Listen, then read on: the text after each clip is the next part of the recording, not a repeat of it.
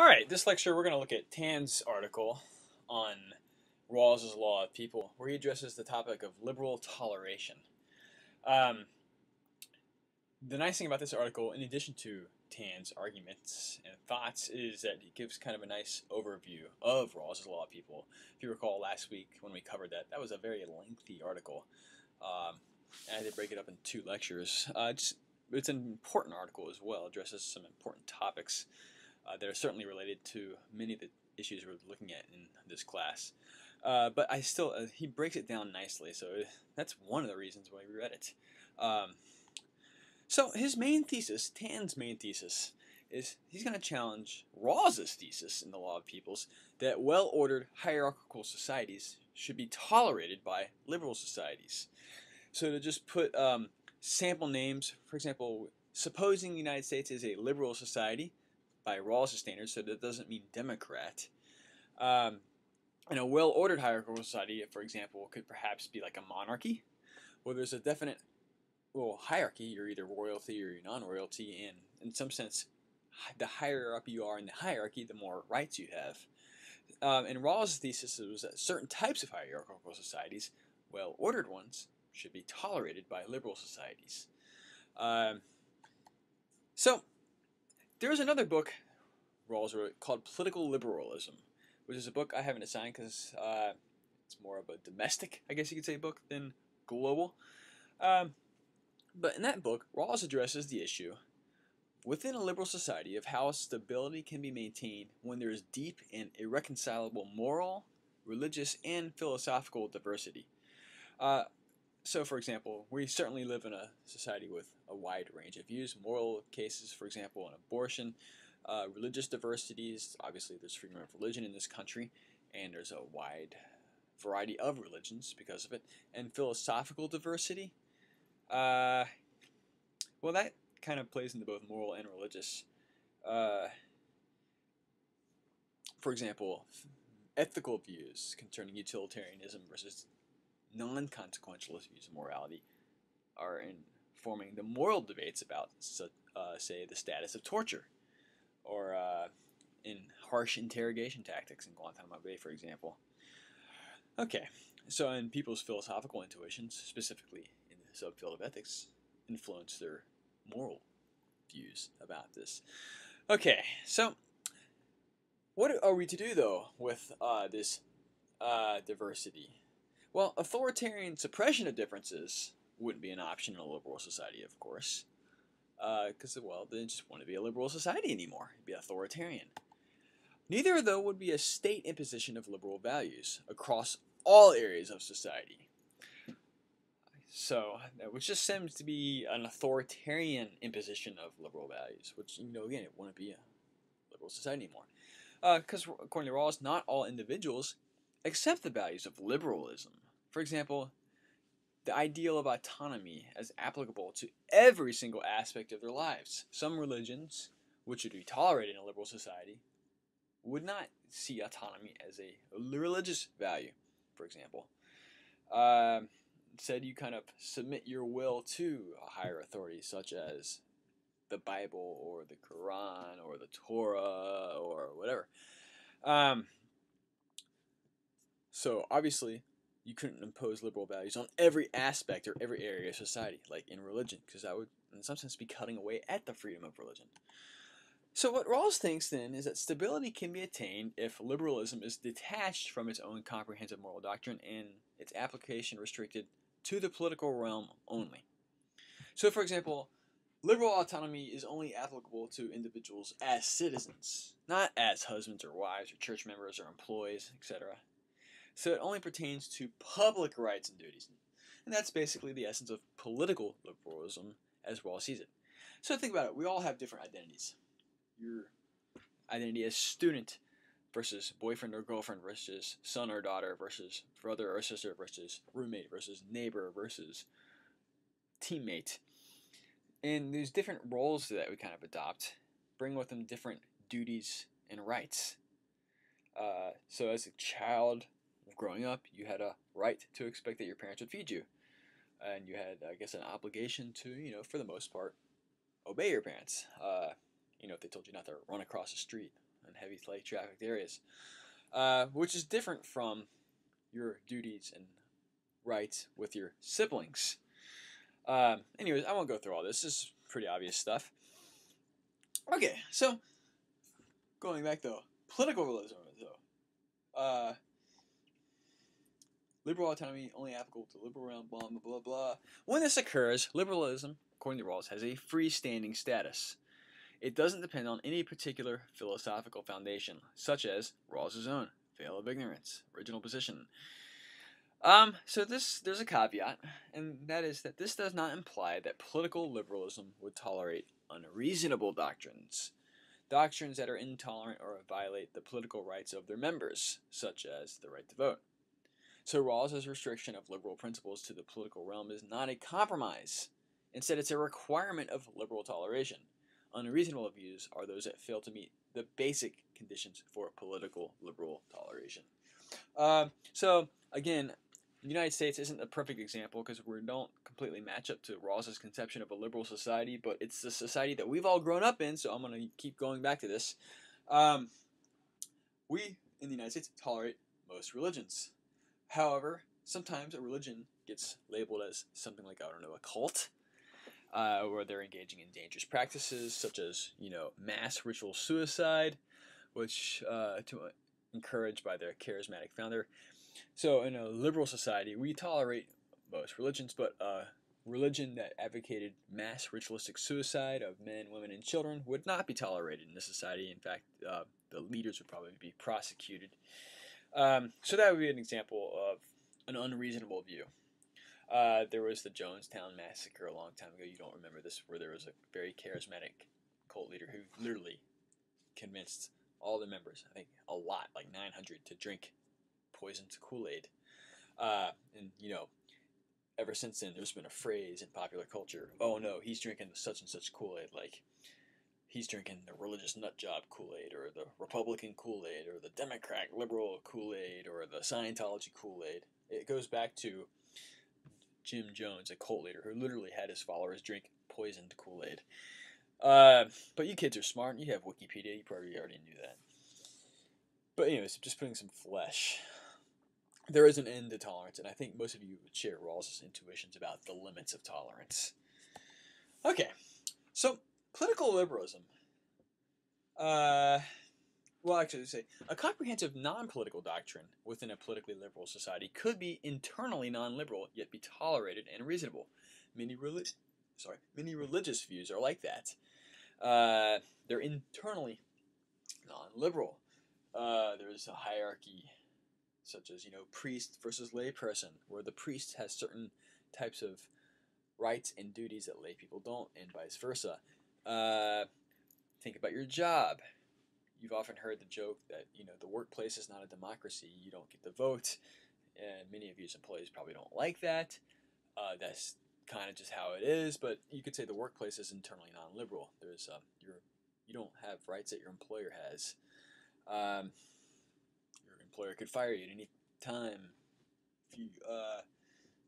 So, anyways, I'm not saying these are good or bad things, but this is just an example of something that's internally non-liberal that's tolerated within a politically liberal society. Alright, well, if you recall, in the Law of Peoples, in a sense, Rawls wants to globalize political liberalism. So, just to recall, the Law of Peoples extends this notion of political liberalism to relations between states via a two-step procedure. In the first step, representatives of liberal states participate in a global original position to arrive at global principles of justice. So the representatives of these states get behind the veil of ignorance, not knowing what state they'll represent, and then they agree upon principles of justice. These are the 7 principles of justice that Rawls thinks they would agree to. It's not worth going through that list again. You should be familiar with it. The second step is to see if representatives of non-liberal states would agree freely to the same principles, though. So, for example, of course, Britain's a monarchy, but in a sense, they're more like a democratic republic now, with their parliament and prime ministers. But we'll say, use the example of Jordan. Jordan is a monarchy, and they're on very good diplomatic terms with the United States. We have a great relation with them. So, just, again, These don't perfectly line up with Rawls's conceptions, but it's, to put a face to it, we'll use them anyways. So, and the assumption is that these non-liberal states would agree freely to the law of peoples. Rawls's contentious claim, though, according to Tan, is that liberal states must tolerate well-ordered, hierarchical societies as long as they meet three conditions. One, that they are peaceful. Two, they're organized around the common good conception of justice, and consequently are legitimate in their eyes of their own peoples. And three, they honor basic human rights. So the peaceful condition just means they're not going to be warring with one another, or perhaps just the liberal states. They can be a hierarchical society but have a common good conception of justice, and then have a legitimate government. So the people recognize the monarchy. They accept it. They think that's part of their identity as being a member of such and such a state. And then basic human rights, which doesn't necessarily mean free speech, but people aren't being shipped off to concentration camps or hard labor camps if they, for what we would consider to be very minor infractions. But actually, I think Tan will say more about that, so we'll get to that later. The second condition shows that well-ordered hierarchical societies are not liberal states, as no liberal state can be organized around a common conception of justice. So, for example, a religious conception of justice. Said you got to allow for a variety of conceptions of justice within a liberal society. Yet these three conditions are sufficient, according to Rawls, for representatives to endorse the principles that the liberal representatives suggested. So, the well-ordered hierarchical societies are in good standing, and there is no reason for liberal states to attack them militarily or bring economic sanctions against them to revise their institutions. So, again, we don't go to war with certain well-ordered hierarchical societies, even though they have vastly different values than us, nor do we bring economic sanctions. Instead, we do business with them. Okay. So, here's the question. Why? This is the question that Tan raises. Why should liberal delegates be content with the list of principles as it stands, as opposed to a more demanding list, in which case well-ordered hierarchical societies wouldn't be tolerated? Well, it's an important question. Rawls holds that tolerating well-ordered hierarchical societies is analogous to tolerating reasonable, non-liberal, comprehensive views within a liberal society. So it's like tolerating non-liberal religions within a liberal society. However, Tan is going to argue that this is a flawed analogy. First, for the first reason, so basically there's some disanalogies between the two. First, in the case of comprehensive doctrines, what is permitted are moral, religious, and philosophical differences, not political differences. So, any religion in a liberal society that restricts some of its members from exercising their political right to say vote wouldn't be tolerated, be considered unreasonable. So they have to have political rights recognized at least. But the problem is, other states in the law of peoples, hierarchical states, have political differences, not just merely moral and religious. Some people don't have the same political rights as others. So that's a pretty important disanalogy. The reason why a liberal state cannot tolerate non-liberal political views, according to Tan, is obvious. A political philosophy cannot accommodate another competing political philosophy without undermining itself. So Ronald Dworkin claims any political theory must claim truth for itself, and therefore must claim the falsity of any theory that contradicts it. Okay, it's pretty self-evident. Alright, so leads to a problem. At the international level, Rawls advocates tolerating regimes with non-liberal political institutions. So, and I quote, "It seems that while Rawls would say that a liberal state should criticize a domestic comprehensive view that forbids its members from exercising their public rights, such as the right to vote, this same state should not criticize a well-ordered hierarchical society that denies some of its citizens this same right. And this, according to Tan, seems blatantly inconsistent." Well, Rawls has a reply. Mainly, while domestic liberalism begins from a political conception of the person as a free and equal and rooted in the liberal public culture, to begin from similar assumptions in the international case would make, the basis of justice too narrow. We won't be able to get along with half the countries we try to get along with. Who are we going to have diplomatic relations with? That's, I guess, Rawls's worry. Now the question is that a legitimate worry? Well, Tan asks the same question and has an answer. He's going to say, well, why avoid this too narrow basis for a law of peoples? Well, either liberal toleration requires that we do, or well-ordered hierarchical societies would endorse a moral liberal law of peoples. And of course, it can't be the first reason, because liberal toleration demands liberal politics. But again, why would the second reason be a good reason? Why should we tolerate non-liberal societies? Why should we restrict the law of peoples and minimalize it just so that we could tolerate more societies, more non-liberal societies? Well, this is what Tan's going to say is the serious error of the law of peoples. And I quote, "A political theory cannot survive if one keeps amending its assumptions at every turn to reach results that don't seem to match the theory in its original form. This is simply a way of immunizing the theory against falsification." So basically, sometimes a theory will have a revision that's what philosophers call ad hoc. And sometimes that's tolerable. Sometimes, though, when a theory gets too many ad hoc revisions, it's just throw away the theory and find a new one. So imagine if we had a theory that the Earth is the center of the universe, but then we find out that we have better mathematical models that explain that instead of the Earth being the center, the Sun is the center of the universe, or the Earth rotates around the Sun. Well, you could say, well, the Earth is still the center of the solar system or the universe. It's just the equations, we'll just use more complicated equations to explain why the Sun rotates around the Earth instead of vice versa on the other planets. That would be ad hoc. Yeah, you can do that. You can have the equations that show that, but it's so ridiculously complicated. Just throw away that theory and adopt a new one. This is kind of what he's going to be charging Rawls with.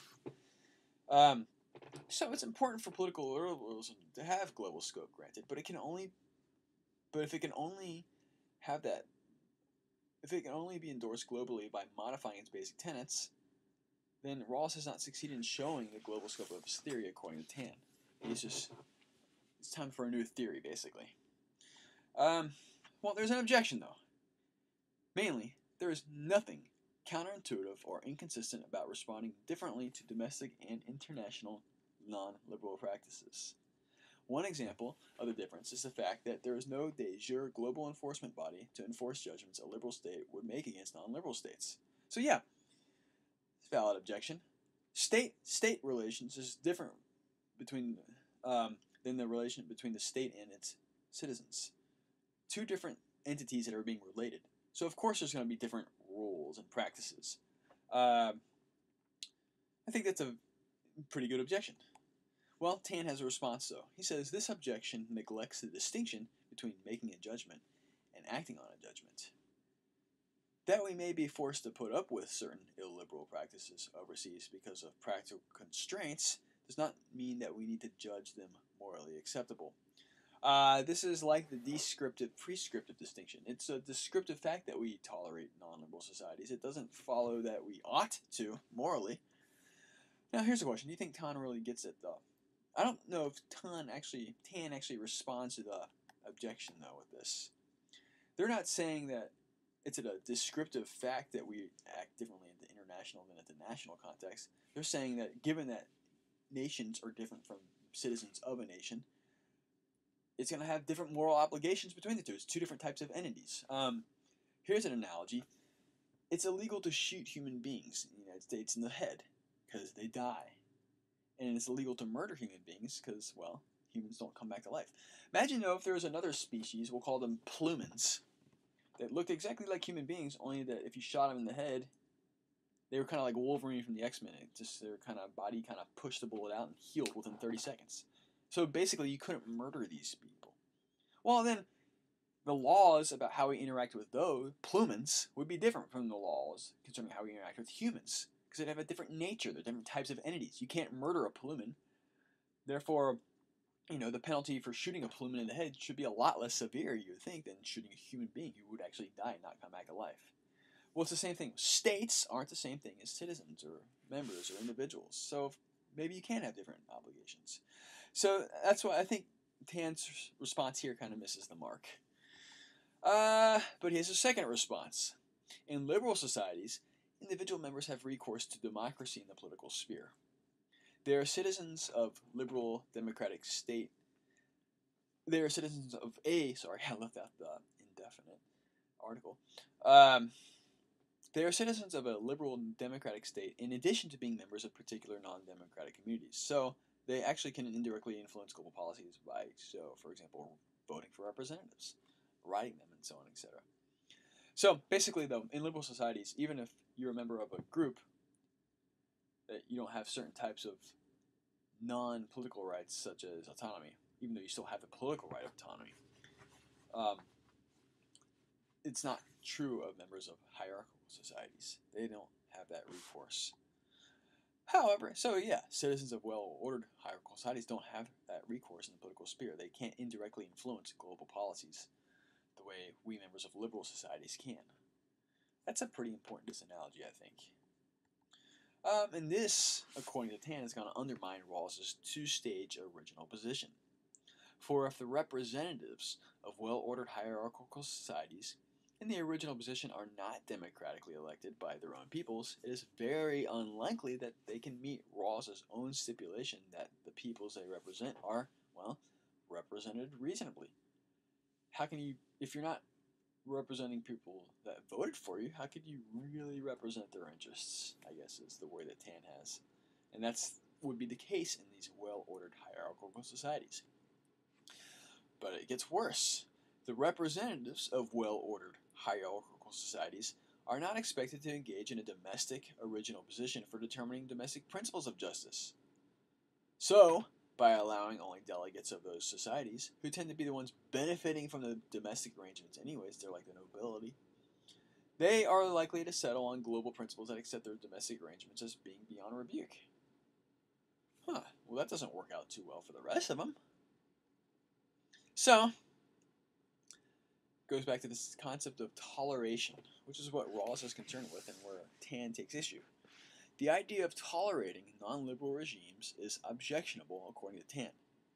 This is because either it's a problem of application or a problem inherent with political liberalism itself. Toleration is an idea shared by all liberals. A central liberal belief is that the state should not discriminate between an individual's private conceptions of the good life. In addition to individuals, liberals believe that the state should tolerate different group-based ways of life because of their moral significance to members of the group, which is why we tolerate, for example, different religions. But this goes back to something I brought up a few slides ago. What would be the limit of this group-based toleration? Recall for Rawls, it's when it's unreasonable. However he defines unreasonable. Another answer often given. Any group whose practices and traditions are antithetical to the liberal aspirations of their own members shouldn't be tolerated. So, for example, a group that does not permit its members the right and freedom to reevaluate and revise the internal practices and traditions of the group falls outside the bounds of liberal toleration, shouldn't be tolerated.